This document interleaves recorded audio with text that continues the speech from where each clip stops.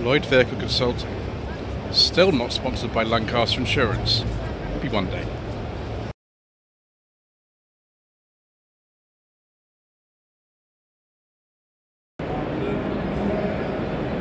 Good afternoon.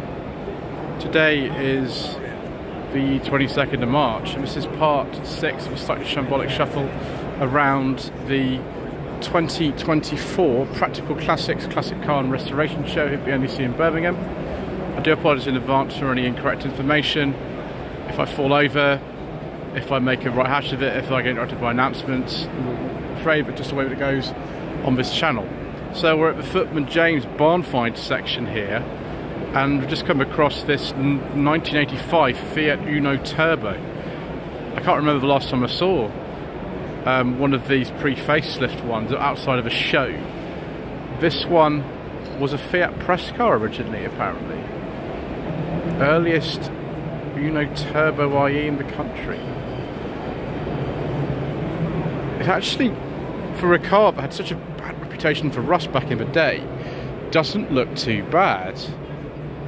Yeah, Turbo IE. Fiat Motor Sales London on the plate. That's fantastic. I'll have a look at this sort of crazy dash as well whilst we're here. There we go. Isn't that fantastic? Yeah, there we go. And we've got press article there. Wonderful. That's certainly a find, isn't it? Morris Minor, 1952. This is like right on the cusp of being an MM and then the Series 2, I think. I just don't really know what to say about this. It's paintwork is really bad. Is that actually going to be able to be restored? Goodness gracious me. Practical Classics have sort of put their thing on it. That has lived a life, hasn't it, that? Goodness me. That's going to take a while to clean that bird muck off it, isn't it? And then we'll look at this Ford Transit minibus. Gosh, this is the sort of thing my mother used to drive in the late 80s when she was a lecturer at a sixth form college. Goodness gracious me. Wow. And we've got, so it's like some SS2, okay, so the company that became Jaguar. Is that a real bird in the back? It's probably a fake bird, isn't it? Yeah, it's a fake cockerel.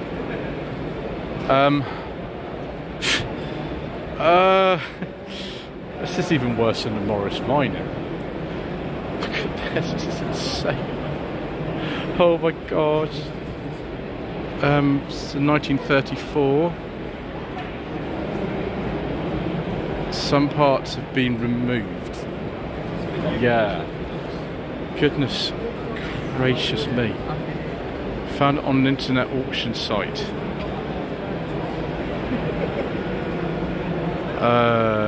Yeah, wow, okay.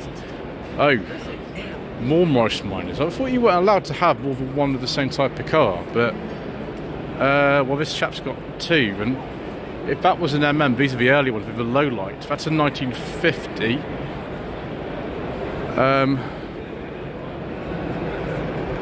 Yeah. Wow, okay. To be honest, like, the left-hand one doesn't look too bad. This is like a spares car or something. Wow. And then there's this thing, whatever this is. It's obviously been modified at some point in its life. Yeah, it's a 1929 Dodge panel hot rod. Interesting. And then we've got a Stag with a hard top. Ooh my goodness me, that's rotten. Wow. What's that, lived underwater or something? Wow. M25 Classics have supplied, but they sort of find cars like this, don't they? This is a 74, so it's a series, it's already Mark II, this one.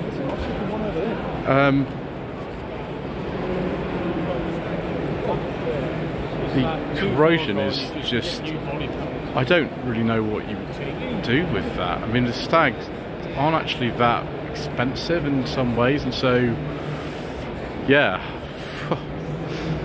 And we've got is this a Chrysler 180? I don't remember if I've ever seen one of these before. This one cost £300 in 2008. Wow. Not a straightforward project. No. Where on earth do you find parts for a 1978 Chrysler 180? Ooh, second Cortina Crusader I've seen at the show, and this one is in worse condition than the other one. So yes, it's a run-out model for the Cortina. They made quite a lot of these actually, because a lot of people didn't like the look of the new Sierra, and so they saw it coming, and they had tons of these in the showroom, so people bought these instead. It's 2 litres, so it's the most powerful of the Crusaders they did. Yeah, and 25 Classics again. Small overroad operated in 1990, Stratos Silver. Excellent, okay. Ooh, what? I can smell this. Gosh, what's that been? It's got a floor? Not really, no. It's not got much of a floor left at all. It's a 1953 Lanchester 14. Lanchester, I think, died quite soon after that, so it's a very rare car indeed. I don't know what the heck they're going to be able to do with that. And then we've got an Austin Princess 135. So it's not a sheer line, it's a Princess. Okay, so it's a 52, this one. Previously sold at an auction. Bodywork, yeah, it's not too bad compared to some other stuff we've actually seen. Obviously strong old cars, these. 2450 and 25 Classics. I don't think I quite fancy that, viewers. What I'm more interested in myself is actually this Ford Mondeo. What has happened to this? Oh yeah, the arches have been welded before, and they're going to have to be done again. But it does have some nice leather trim and things. It's a 97. What's happened to this?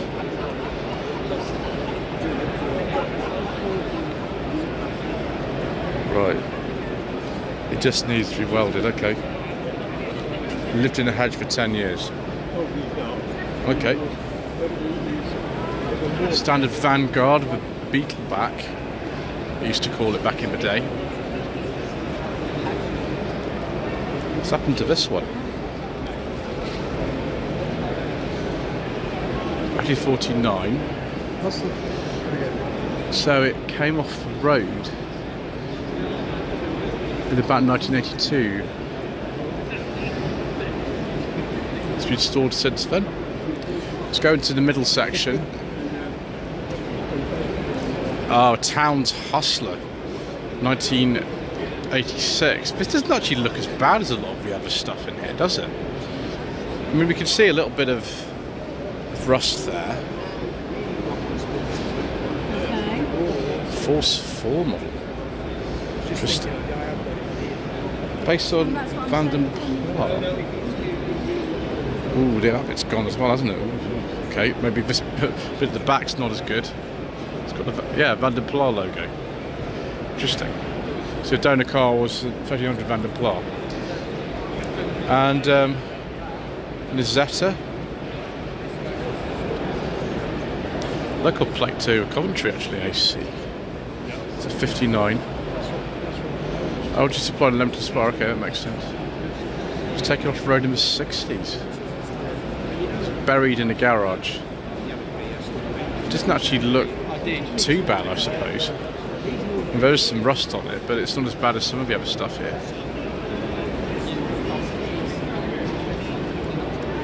Come back to that Astra at last. 1950 Cadillac flower car. Goodness me.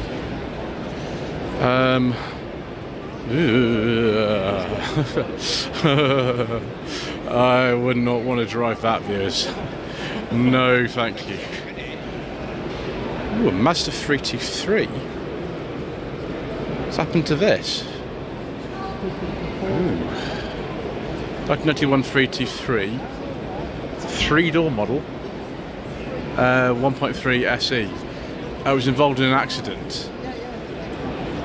So it was repaired and it's rusty. Plenty more work needed. Yeah. Absolutely. So you can vote for your favourite on these, and I don't know yet. I think we'll head towards the Astra and then we'll see. I like Mark 1 Astras actually, they're quite nice to drive for a car of their age. And then we've got Charlie Powell's 1978 Ford Escort 500 Sport. Just doing some filming for Classics World there with Steph from My Driver Classic. So we'll leave it. I don't actually know that's Steph's own phone, so obviously they're doing the interview there. This is facelifted one of these. I mean, that's probably worth a lot of money in its own. It's a Mark II Escort 2-door, because they always are. So last one here, we can leave the proper channels to get on with their filming. I suppose the shambolic ones like mine. 1984 Vauxhall Astra. What a late one for the Libbies. They were replaced in 84.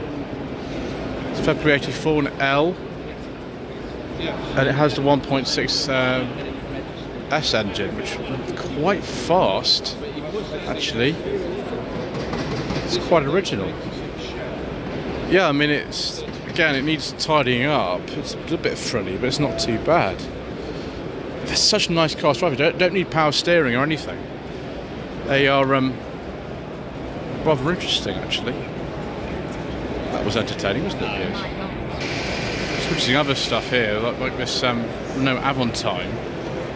Yes, it is Aventime, not Aventime. Despite having a French degree, viewers, it is Aventime. To look at these doors, just the way they open is crazy. Having a window open like this is really handy because you can see the whole kind of process, how that works. This one's an auto. I wonder what engine this has got in it. They made a sort of 4-cylinder turbo and also a V6. Don't know, personal play. Oh, here we go. Oh, it's a 2003 and it is a V6. Fantastic. That's what we like.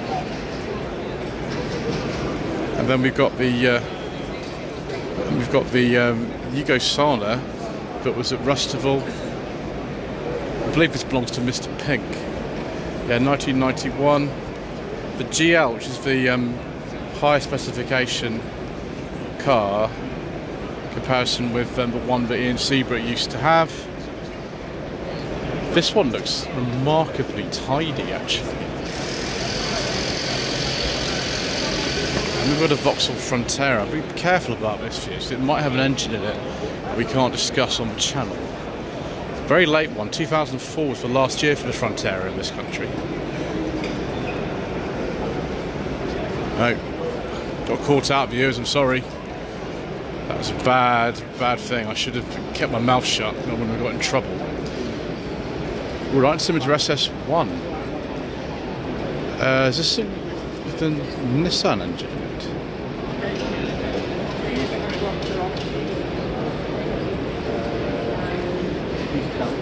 If it's a turbo, it would be. So look at the back before we fall over things and trip over things. No, it's 1600, so that'll be, I think it's a Ford CVH engine in one of these. I always thought these are very interesting little cars. Oh, I forgot the spare wheel was stored under there.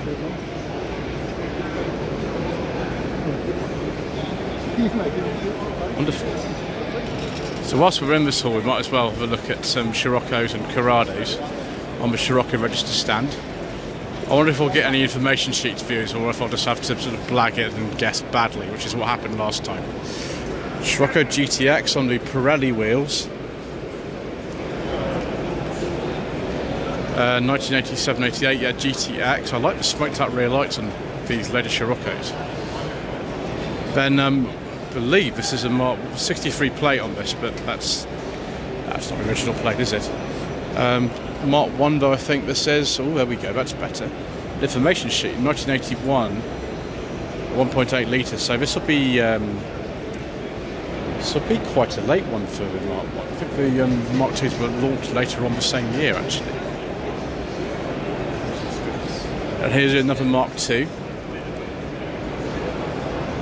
Oh, it's a very up. I think they finished in 92, 91, 92 on a J.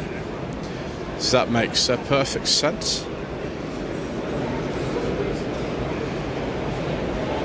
I always wondered why the Corrado and Scirocco overlapped, but you know, by 1995 both of them had finished. It's a shame. This might be the best specification Scirocco for me ever. Scirocco Storm VR6, 1995 only, being on an N. Dark green with a beige leather interior. Well, it's a manual as well. Now that's very nice, viewers. If there's anything that's going to get me into front of my own Corrado, that would probably be it. Two more quite late Corrados. 94-95 VR6. And then this one, which it's also a VR6. We're doing well today, viewers. If you're into the VR6 engine, that's three of them basically on the same stand or stand next to each other.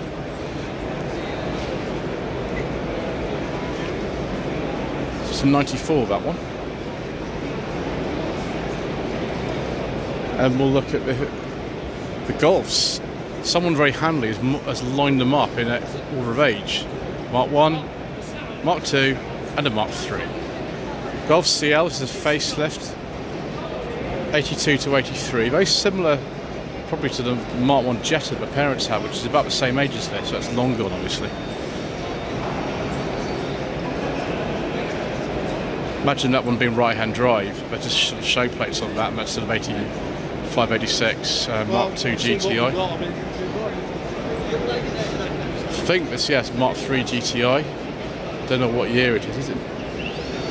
It's called the Colour Concept Edition. Interior like this. It's one of the later ones, judged by the sort of font on the dials and things. 1985 Di Quattro. That one looks like it's been in the barn as well. Obviously the barn find area is just over there. That looks interesting. Then this is what they look like when they're pretty much done. Where's the American spec headlamps on that? See, it's not got the wheel on the left, so it's probably a UK car, but look, those the American spec headlamps. It's rather nice, that is. As a member of the Volvo Owners Club, viewers, I thought I might as well go and look at their stand. What have we got here? Very nice 850 T5 by the look of it. It's a 95 850 T5 Auto, and it's done 289,000 miles, so it's barely run in. The police specification ones of these traffic cars were also automatic, apart from the early demo ones. Nice Amazon here, kind of like a sort of rat look. I wonder if this is like a vinyl wrap or something. Yeah, it's a vinyl wrap, so no worries about corrosion there. So we've got the information sheets there, which is very handy. So to actually say which one this is a presumably like a 68 or 69 or something. Another Amazon here.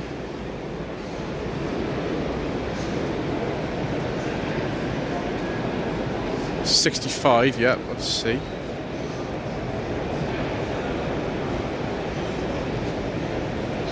That's looking very nice as well. Very easy engine to work on, obviously, in these. And the later red block engines too.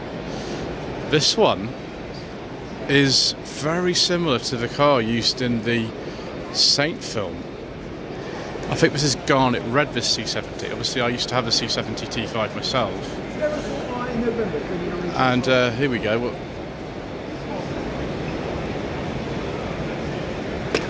So it's launched in '96. They kind of started selling them in about '97. I think the Saint film came out in '97 as well. This one, yeah, it's a very early one. The same wheels as the one I had, but mine were not in as good condition. Unfortunately, on this one, the engine hasn't decided to develop massive oil leaks in it, which is what can happen with T5 engines, unfortunately. But yeah, very nice indeed. So looking at the sheet, it's actually the similar age to the one I had, it's an early '98. This one. There we go. Yeah, there's all the sort of information on there. But I've reviewed plenty of C70s on my channel. I offered another one as well. Well, another one, probably not, but I'll definitely own another Volvo. I like Volvos. I've had 3 in the space of just over a year, so I do like them. 1970 800E, so it's the last of its kind of shape, because the later ones were the ES, which famous kind of glass hatch coupe at the back. Well, they're 164. These are pretty good cars, really. These. It's 1973. This one. The way you can normally tell is the later ones, the door handles, which look like ones on a 240, and then the 145, which is, well, how do we put this?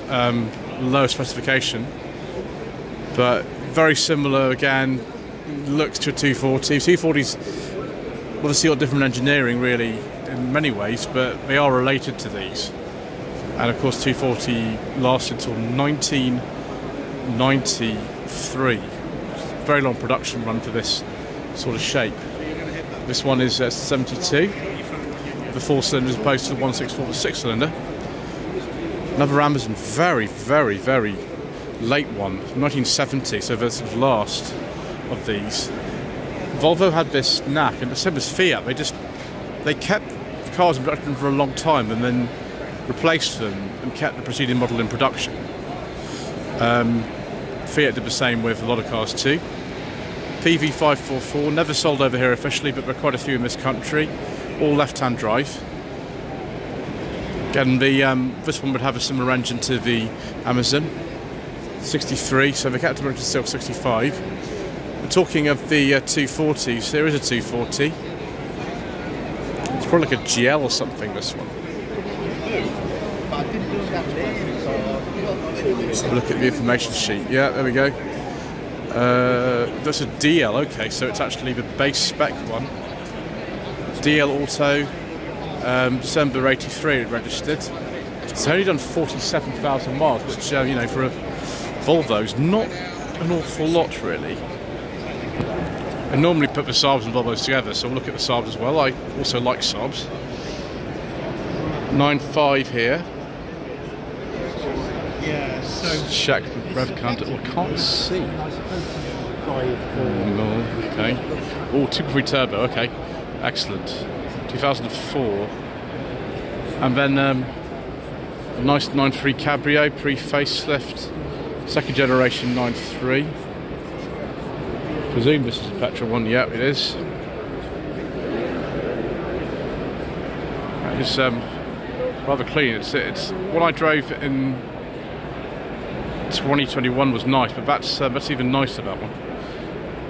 And we've got a very interesting trailer combination going on here with this original generation 900 convertible, 900i and a 900i. Right, let's see if we can get through here without tripping over anything. Yes, there we go. Oops. Didn't fall over quite there, viewers, but I did almost trip. That was close. Okay. Le Mans specification thing. Sticker on this at least. Let's go this way, not fall over anything here. That's better, isn't it? Don't fall over anything. Oh, an Aero, must be a petrol one. Facelifted 9.5 original generation, 2006. Ooh, it's got a very nice interior view. It's a bit had wood, but I don't think so at this stage. But really into stuff like that. See the sort of later and the earlier ones next door to each other here. Just give you an idea of what they look like. Let's check something here, viewers. Right, glad I checked, viewers. I've been caught out so many times already. Better be careful. Ooh, this is interesting. A 99 GLE. So from the late 70s, this one.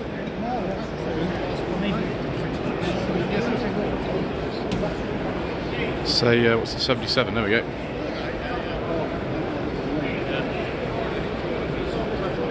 You know, old Saabs do actually rust, but not as bad as some others. So this, the only 77 GLE left in Britain, is put into the garage in 2022. Ooh, gosh, that looks pretty amazing. The colour of the interior.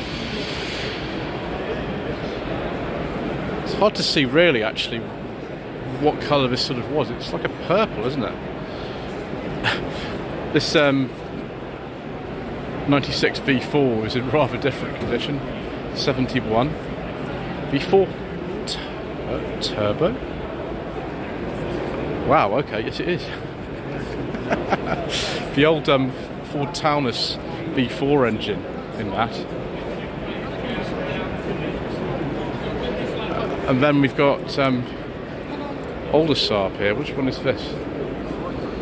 Gran Turismo 850. This will have the air cooler in it, won't it? A bit different from those. I presume that's a 96, but 64 it is. I think the V4 came in about 66, 67. It's a 93. It's quite an old one, this. He restored it, I'll give it to you. Yeah, 93B, 1959. Wonderful. 302-stroke engine as well. We can't not also look at the Volvo Enthusiast Club stand. So this is a P2 V70R. It is a 2004. I mean, these are stupidly quick. They've got a really, really powerful engine in them. Super powerful. Then this is something that it's a bit less powerful. 240 GL. It's very similar to the one that my mother had. Hers is a late 89 and 90 model year. This is a 1989, and it's done a lot of miles. It's not quite made it to 1 million, but it's on the way.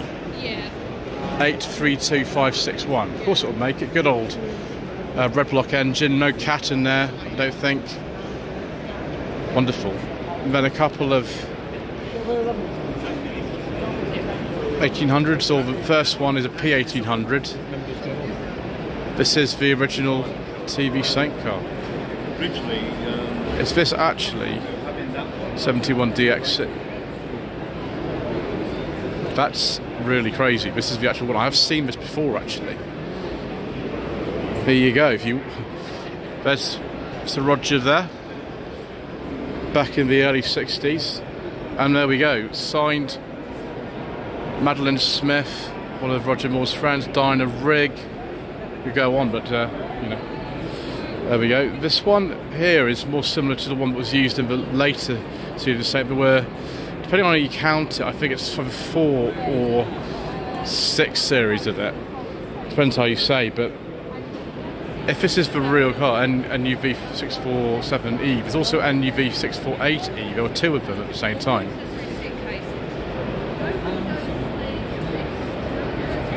Wow.